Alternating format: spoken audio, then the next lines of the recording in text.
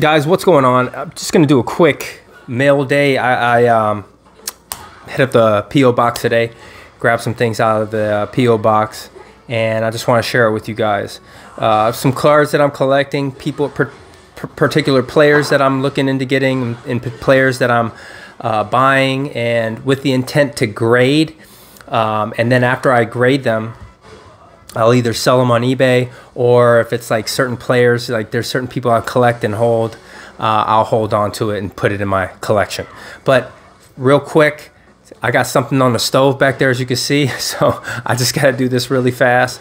But shout out to anybody that that likes. Please subscribe to the channel, and also leave comments in the section below if you have any questions, comments, concerns, anything that you you might want to ask me. I'm not a specialist. I don't know everything, but I have been in the card game for a little bit. So without further ado, let's go ahead and hop into sorry about that, this mail day real quick. I gotta move my mic. Rookie mistake. All right, here we go. So for the first thing here, and as you guys can see, mail is always discombobulated and crazy looking. All right, so what we have here is a base, Victor Wembanyama Select. Most of these cards I have checked out with me so far, right? Select is brand new product. So this is ripped, listed on eBay, and shipped out. So that's kind of the goal, right? You want to get everything when it's fresh, when it's new, let the least amount of hands touched it, and get that thing packed up, sent to PSA, and get it in the slab. All right, so boom, we got that.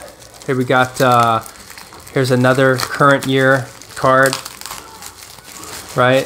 So this guy, everybody knows, came out of nowhere, shocked everyone, Puka Nacua.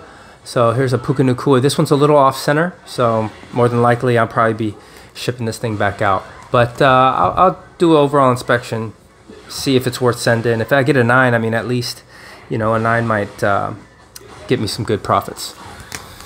All right, so on to the next one. Let's see what we got. Here's another one.